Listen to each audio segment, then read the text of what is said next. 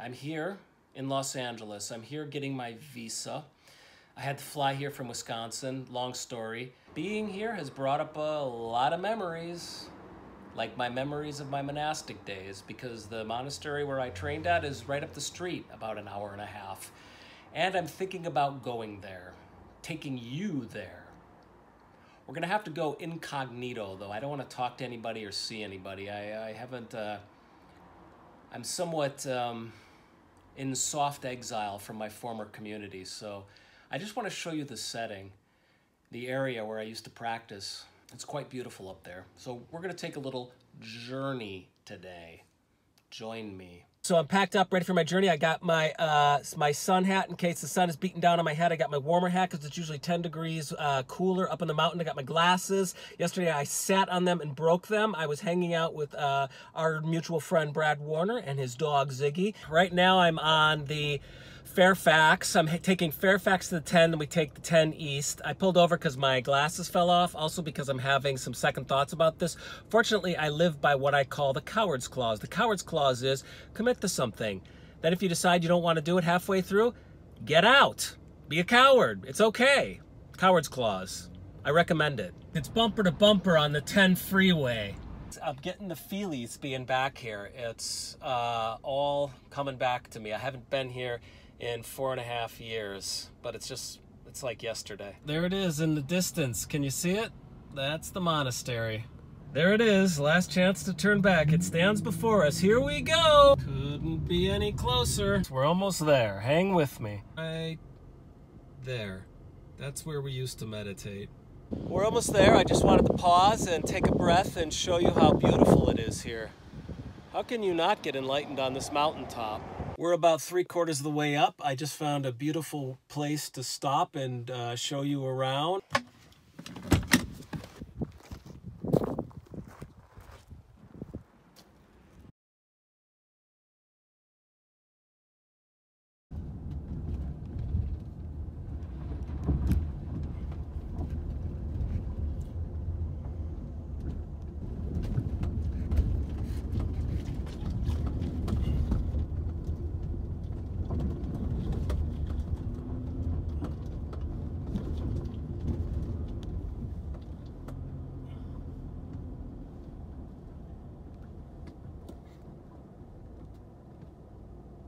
Maybe this is as far as I get.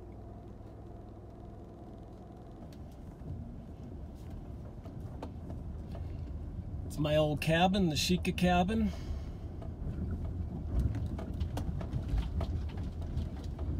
Sayonara. Whew. Lots of memories, lots of memories. I stopped because I need to process just even being on the property, but also I need to pee and maybe take you up to the waterfall. I could show you the beautiful starting point for when we used to hike up 10,000 feet to the top of the mountain. Very quiet up here. So I'm at about, I don't know, 7,500 feet right now. Whew. High altitude, maybe, did I just say this? 7,500 feet.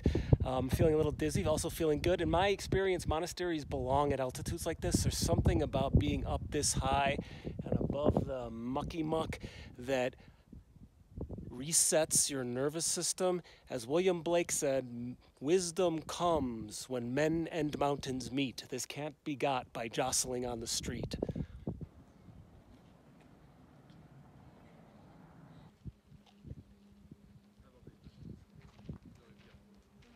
You can hear the waterfall up ahead of us. The only sound out here right now is that falling, rushing water. It reminds me of a Dharma talk from Shunryo Suzuki.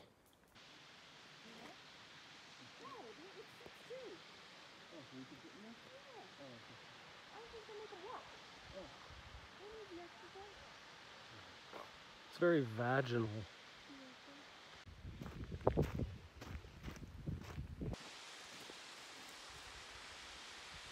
The water obviously comes from the mountains, and the snow that melts up there just trickles down the mountain, and this waterfall goes pretty much year-round. I've never seen it dry. This is about a 30-minute walk from the Zen Center. Shunryu Suzuki, in his book Zen Mind, Beginner's Mind, has a great little Dharma talk about a waterfall like this. And he says, you know, all of being, the whole cosmos, it's like that waterfall. And human beings, our lifetime, our lifespans, we're like a little droplet of water that comes off the waterfall as it's flowing down. And for a brief moment, we get to experience this separation from this source waterfall. And then just a brief moment, and then we come down at the bottom and join with it again. I always think of that whenever I see this waterfall. We used to come here and strip naked and take a little baptismal shower in this waterfall. Whew. Well, friends, that's all she wrote. I'm feeling exhausted, tired, dehydrated, exhausted, and dehydrated, and very grateful, in fact. I'm reminded of my time at the monastery where, like that little drop of water on the waterfall, I got to briefly separate from society, but now I've merged back into it again. Something like that. I'm looking for a take-home here. So I'm back in my car getting ready to head down the mountain. I just had this amazing experience coming back to my vehicle, inhaling and having this scent memory come back to me, the smell of the mountaintop. And I'm thinking, what is that? It brings me back to my days up here. And then I remembered, oh yeah, it's brake pads. Everybody's hitting their brakes as they come down the mountain switchbacks. Just had a really harrowing experience. I was driving down the switchbacks at admittedly a swift clip when coming up the other way there was a car, and a car zoomed around it, and I slammed on my brakes and skidded to a slide, and they just managed to get around me in time. In other words, man, I'm done with this day.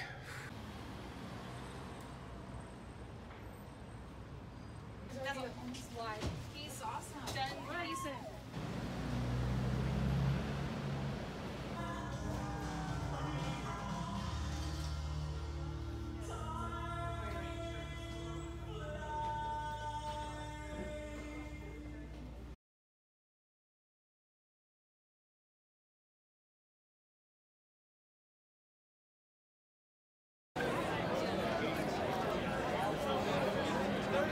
A year ago, we weren't sure what was going to happen with live music, and here we are tonight, and y'all look so lovely, so beautiful.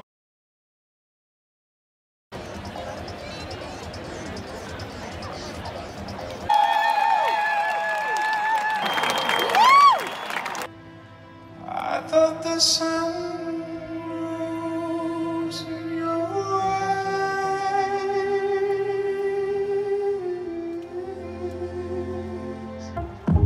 I should have lost it. But I miss a lot of things from not being present. And I think, you know, without going into the reasons, basically, I think the most present I felt for quite a while is right now. And it's amazing to me that you can be part of that. But also, this song is about not missing what's in front of you. It's called Don't Miss It. Thank you. Still haven't fixed my glasses.